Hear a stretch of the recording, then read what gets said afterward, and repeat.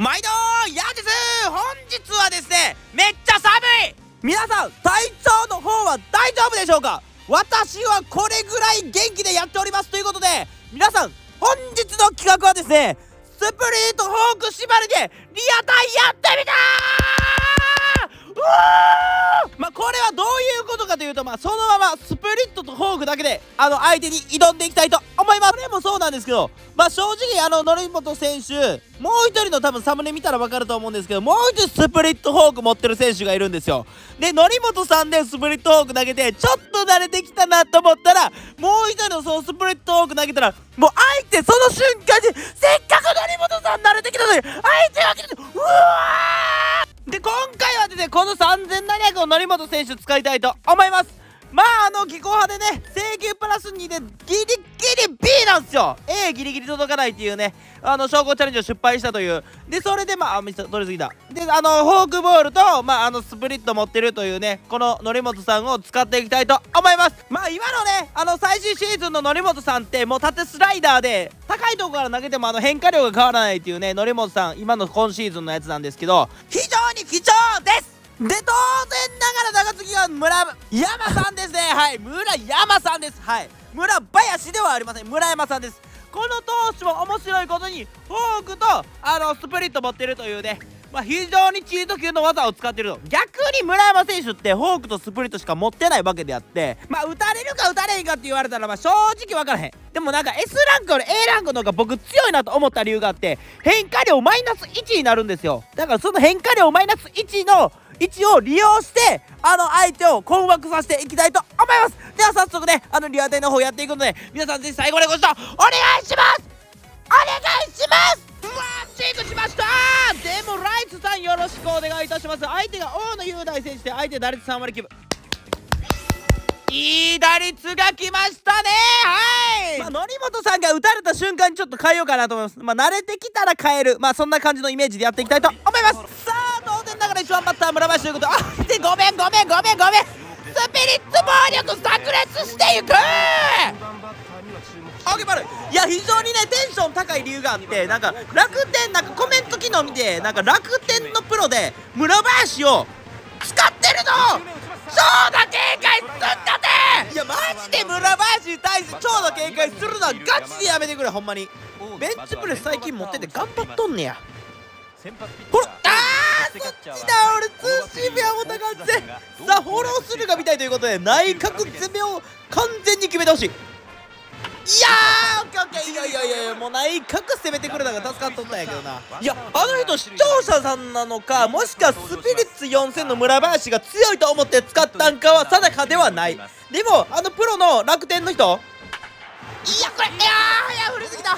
いや楽天の人の試合見たけど村林でミート打ちしとったから、いやオッケーこけたいや村林でミート打ちはなかなかやり手で、それもしっかり捉えとったんで、実際それアウトやったんですけど、村林使ってることに感動してしまって、マジで。で今ちょっとテンションがねこうやって上がってるんですけど、いやマジで報告してくれた方もありがとうやし、楽天のねスプリーグの試合もそれでちょっと見させてもらったんですけど、すっごい熱い試合でもう感動した。だから俺思ったんよ、来年ねスピリーグ出て1番バッター村林使っていこうかなと思います。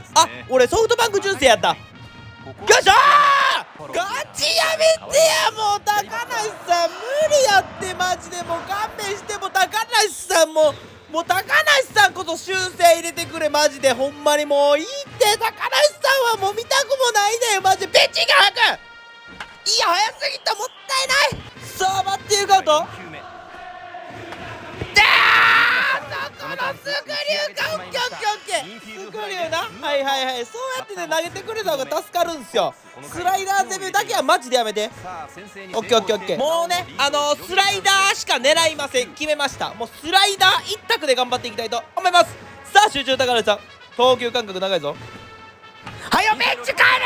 忘れたら本日の企画はですねスプリットフォークです。はい、非常にね村林がねもうプロ使われたことにほんまに興奮してまして、オッケーあえてこれ待って則本さんでいけそうな気すんねんけどガチで。やったースピリッツ暴力でも関係あらへん。もうフォークスプリットだけで頑張って勝っていきたいと思います。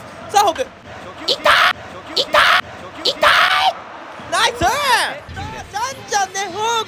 プリットだけで頑張っていきたい。あ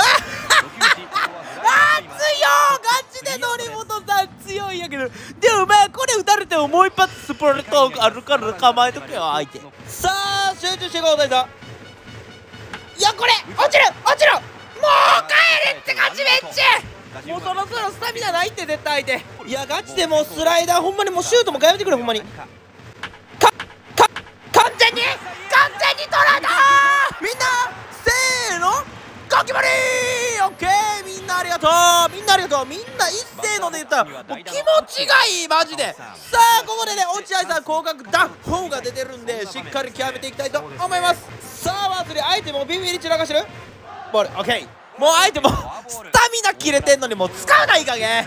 もう高梨さんガチもうベンチ早く行ってくれ。もう大丈夫やからもう大丈夫マジでもう分かってない。もうスライダーもシュートももう大丈夫完全に打てるよこんな。見てこれもうもうチーン。さあ集中。いやもう早く帰れって高梨さんもうスタミナ切れてんのはもう使うなよ。そんな遅い球打てるえぐい点出しえぐい。やばい山田のてっちゃんフルパワーモードやで今。フルパワーモードどっちにうわ宮地さん来てこれ最新シーズンやだガチだるい。うるさあフォロースルーが見たい。いやー外角はあかんって外角はねちょっとフォロースルーが見えませんね。はいさあバッティングカウントしっかり高橋がここ決めていこうぜ。さあ集中甘太郎。さあギーちゃんここ集中していこう。さあスラーブしっかりと警戒。いやー上叩いたオッケーオッケーオッケーまあ大丈夫ノータイトルでまだ安心できる。しっかりここでもホームラン打っていこう村上さん。で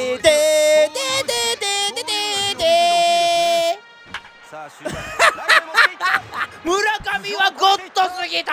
さあ6タイトルあとここ一発出たらね福留さんはホームラン打つことはないんでしっかりと決めていこう。本日の企画はねやっぱ中継ぎまでが主役だねマジで入った。うわー教えてまいか福留さんのホームラン見たかったな。フォロースルー見れたが奇跡。さあ恐ろしい超合格が出ている大谷さん。さあここでね長打が出たらもうおしまい。もう終わらせようかこれもう完全に終わらせましょう。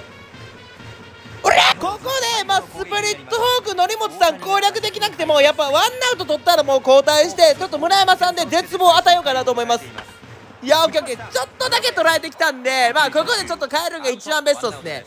さあここでねやっとピッチャーここでよかった残念でしたスプリットフォークもう一回再び現れました。せっかくちょっと慣れてきたのにまたスプリットフォークで遊ばれるというね非常に最悪な。はい残念もうそれはフォークボールじゃありませんスプリットでした。さあフォークボールいや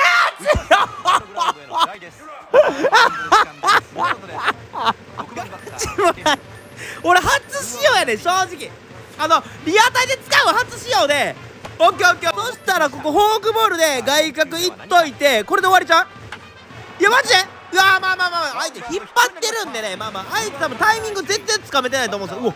変化量マイナス1じゃない大丈夫相手。オッケーオッケーオッケーさあ強いぞ。でここでスプリット外角で攻めてよいしょ。いやいやスプリットフォーク兄弟来たで。いや大変ありがとうございました。高橋先生今回ねスプリットフォークというね企画ちょっとやらせてもらったんですけど監督目線からして非常におもろい試合と僕は思ったんですけどみんなどう思う。お前ら無言じゃー